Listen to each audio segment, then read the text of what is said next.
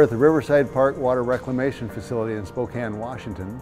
This plant was originally built in 1958 as a primary plant. It was upgraded to secondary treatment in the mid-1970s. It currently treats an average of about 35 million gallons per day. Sladen was brought on to complete the Phase 1 and Phase 2 upgrades to this facility.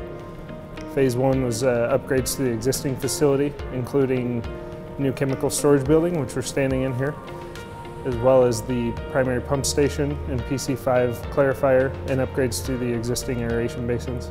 Phase 2 is installation of a whole new treatment facility. It's a membrane tertiary treatment facility, and we're about 50% complete with that right now. The three parties involved in this project primarily are the owner, the City of Spokane, the contractor, which is a joint venture of MWH Constructors, Sladen, and B&E Electric, and our design engineer, Jacobs, formerly CH2M Hill. We're also using Paul Corporation as the supplier of the membranes.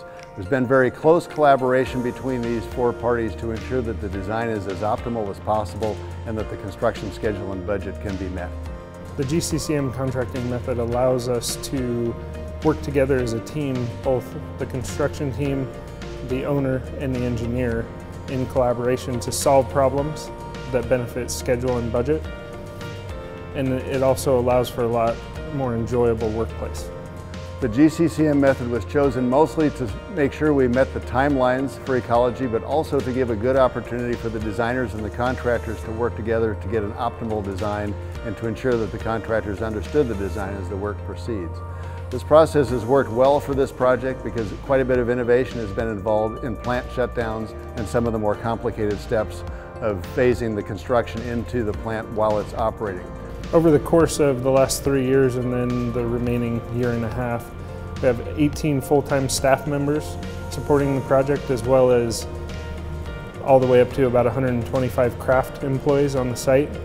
About 75% of that is all Sladen self-perform work. That's mechanical, excavation, concrete, and the remaining 25% makes up our subcontractor force, completing scopes like electrical, HVAC, pre-engineered metal building, erection as well.